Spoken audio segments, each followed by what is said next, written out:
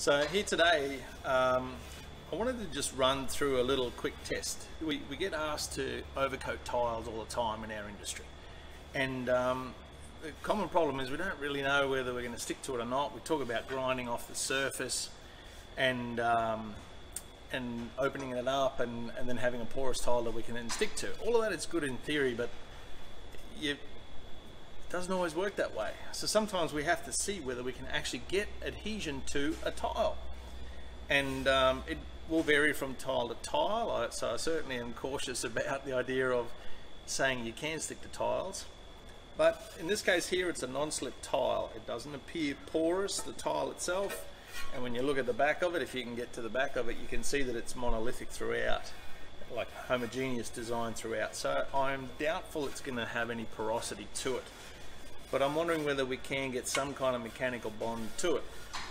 The client in this case had a tile that we could have a play with and determine without doing it on the site itself.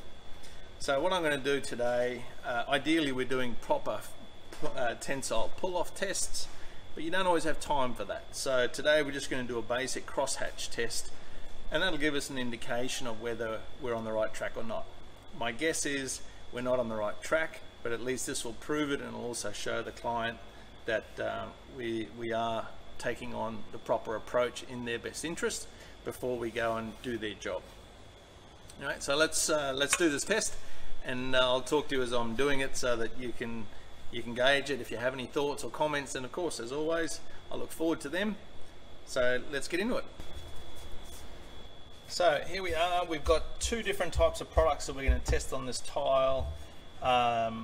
This is an epoxy, and that will be indicative of whether an epoxy will bite to it, which means that they could do a solid color system, or they can do flake systems and broadcast non-slip and different things like that.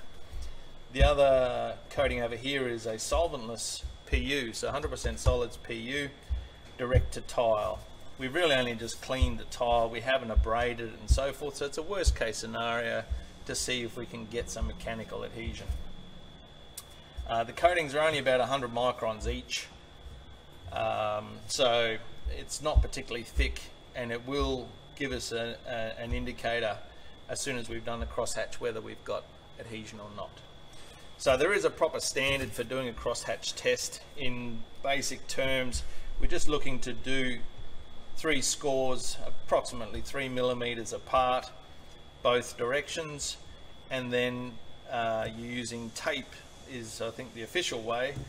You stick the tape down and pull it off to see whether it comes off. If it does, it's obviously not very good, but if it does stick, then I still like to prise at it and see how much effort it requires to come off. So let's do this thing and see what happens.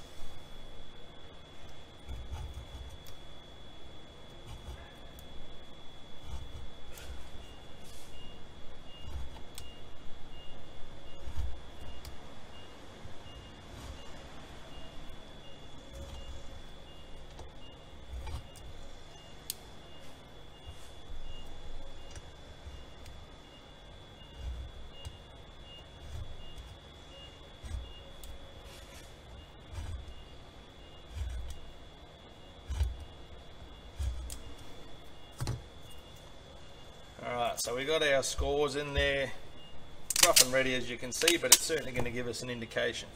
I use cloth tape because the adhesion is much better than just basic masking tape.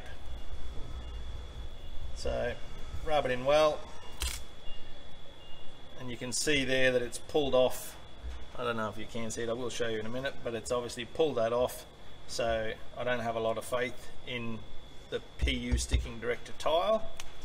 And let's have a go at the epoxy.